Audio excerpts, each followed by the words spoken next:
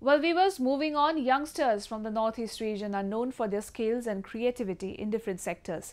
Especially their quest for exploring new areas of talents is praiseworthy. Joining the latest on board of the young minds of the region is Thiyam Nandalal. He is the innovator of Zone 17 robot made from the discarded household items. Take a look. With advancement in new technology, people from across the world, including the Northeast region, are getting benefited from new innovations and making their life easier in many ways. Thiyam Nandalal of Bishnupur district in Manipur is one such example, which gets inspired from the latest scientific technologies only by watching television.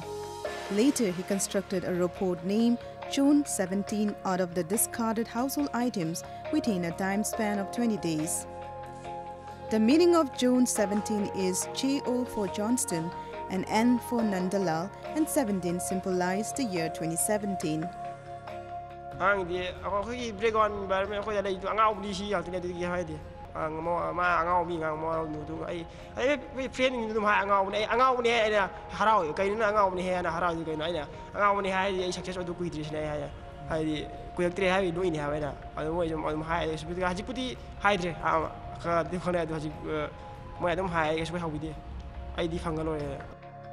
Though coming from a Boer background, his hard work and patience keeps him going, and Nandalal finally steps in the hallway of young innovators.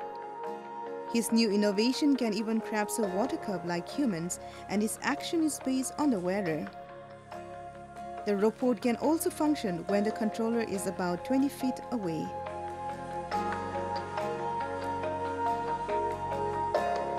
Appreciating his creativity, Nandalal's work is now kept on display at his school's science laboratory.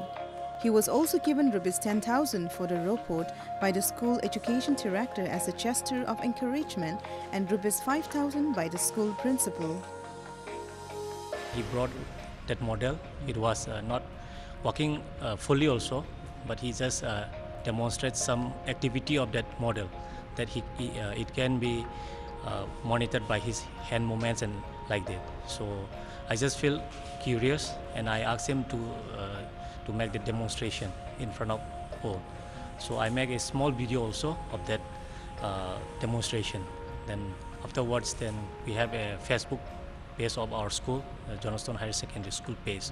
So I uploaded that, and I nicknamed him as a Iron Man of Johnstone. So I just uploaded that small clip. Then within few hours that video went viral. Nandalal basically gets necessary equipment for his innovation with a daily allowance of Rs 50 or Rs 60 from his grandmother, who is a vendor. His innovations and creativity is not only a blessing to his family and friends, but it will hugely contribute to the region and country's science and technology.